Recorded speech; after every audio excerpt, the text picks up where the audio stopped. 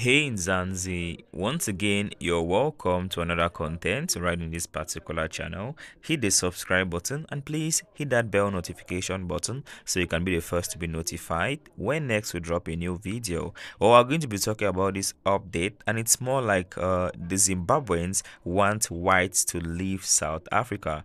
Well, I don't know, but we're going to be highlighting this particular tweet that we got from Dudula News, and I really feel like the president of Zimbabwe should actually take note of this. I mean, this is what we have to just trash here and now. Well, the tweet was captioned to something like, Zimbabweans want whites to leave South Africa. Oftentimes, when South Africans talk about illegal immigrants, particularly from African states, Zimbabweans will say whites must go first.